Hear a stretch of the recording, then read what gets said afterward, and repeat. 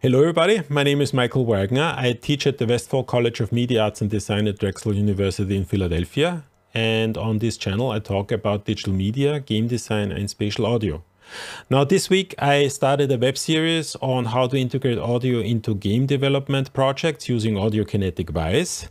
This web series is actually a little bit on YouTube-like. The entire web series is probably going to be somewhere between 8 to 10 hours long, with each episode being about an hour or maybe even more. So I thought I'll take this opportunity to offset that a little with smaller videos, maybe quick tips, short tips and tricks.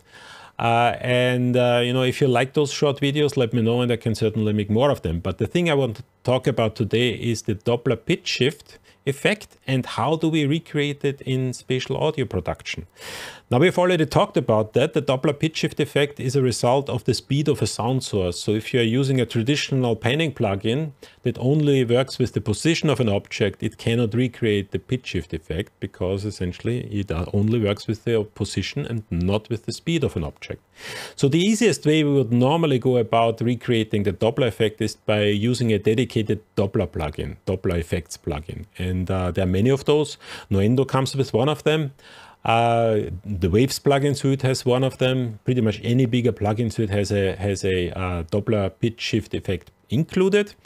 And that's certainly one way we can go. But what I wanted to show you today is that there's actually an easier way to do that. And that is by using a dedicated panning plugin that already has the Doppler pitch shift effect included.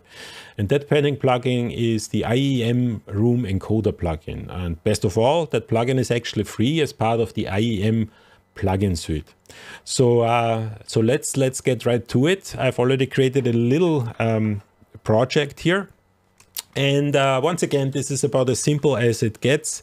So this project is just a little engine. For this engine, I used a plugin from Boom Library, which is the turbine engine. It's a really nice plugin actually that tries to mimic turbines and the sound turbines make. Now in this particular case, I'm using a Cessna engine. I didn't try to optimize the sound of that, so it might not sound like a Cessna engine, but it is essentially at least close enough to an engine so that we can actually hear it to be an engine. So let me just unmute that, because if you're not unmuting it, it's constantly running. That plugin doesn't need any media input, is constantly running in the background. So let me just unmute that so that we hear how that sounds. I currently have it panned right to the left. So that's essentially the plugin, the engine. Sounds a little bit more like wind than an engine, but for our purpose, it's fine.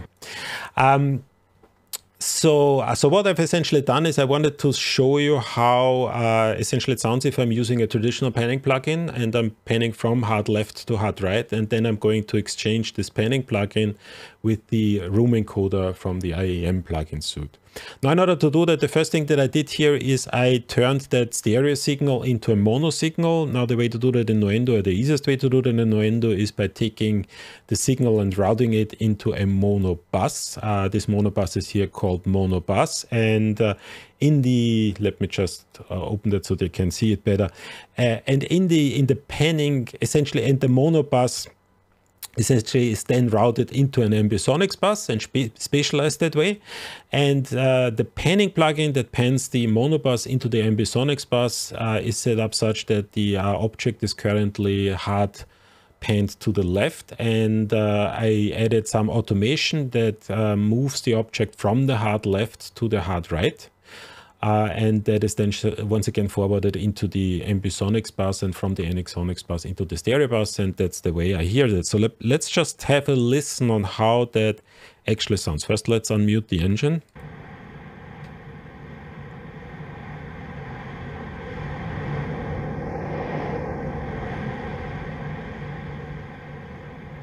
So as you can hear, it's sort of moving from the left to the right. But especially now in the middle, it's not really recreating the things that we normally used to hear when an engine passes by. So this pitch shifting is missing, right? It's just moving from left to right. So how go we about that? Well, once again, Let me just turn that off. The easiest way to do that is by simply using a panning plugin that also has the pitch shift included. And the one that I'm going to use, and to my knowledge, actually the only one that I'm aware of at least that has that included, is the RoomEncoder from the IEM plugin suite. And this RoomEncoder actually does two things. Well, actually three things. It does position an object in three-dimensional space. So that's the first thing. It is a panning plugin. And then it adds a reverberation based on a space, a box-shaped space. I can actually change the size of that space. That standard is 10 by 11 by 7 meters. And then it adds the pitch shift effect depending on the speed of the object. So if the object is moving around, it will actually change the pitch of that object according to the traditional physical properties of the way how sound moves in this space. Now, when you first open the plugin, it will actually have the reverberation included, that it actually comes with a number of reflections that you can set. The number of reflections give the depth with which the reverberation is calculated. Now, because this is an engine, I set it to 0 because I'm assuming that the engine is on the outside. We are not really in a space, so I'm not really want to hear the reverberations. I just want to have the pitch shift effect. But just for the purpose of hearing how that sounds, let me set the number of reflections back to 0, so no reverberation, and let me turn the engine on. There's one more thing I need to do. I need to enable the RoomEncoder, and I need to disable the traditional plugin, the panning plugin. So what I'm currently doing is I'm taking the monobus, I'm routing it directly into the ambisonics bus, and the RoomEncoder, which is an ambisonics plugin, which needs to sit in the ambisonics bus, is then taking that mono signal and turning that into an ambisonic signal, and then essentially the Nuendo does the rest from turning the ambisonic signal back into a stereo signal that I can hear in my headphones. So let me just turn on the engine again. Once again, it's still panned hard to the left. Now, if I'm assuming that actually is an engine inside a room, and let me just turn on the reverberations and then the number of reflections. So as I'm going up with the number of reflections, you will see that the signal becomes more and more complex.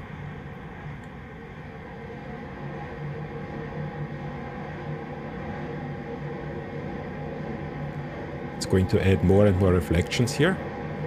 And I can actually move that around to give you a bit of an idea on how that actually sounds. So if I take the object,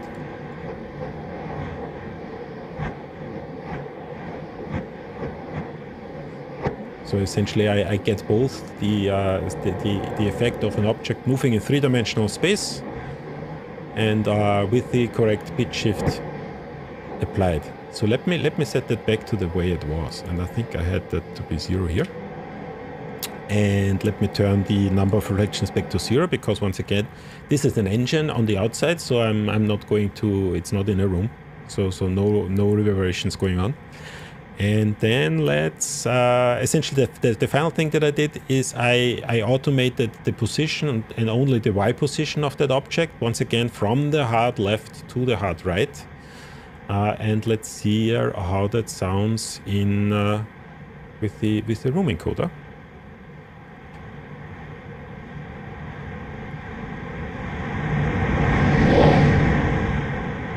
And as you can hear, you're getting a much more realistic effect. Now, when it comes to the end, you heard because essentially the signal is moving from the hard left, from the hard right, instantly to the hard left, which gives this zap, this zip, that is a result of the plugin.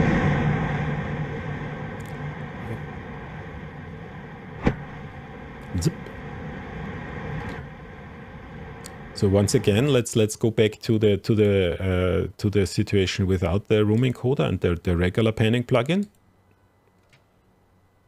I need to unmute that, sorry. So that is the regular panning. There's no zap going on because it's the same pitch, so there's no change in the pitch.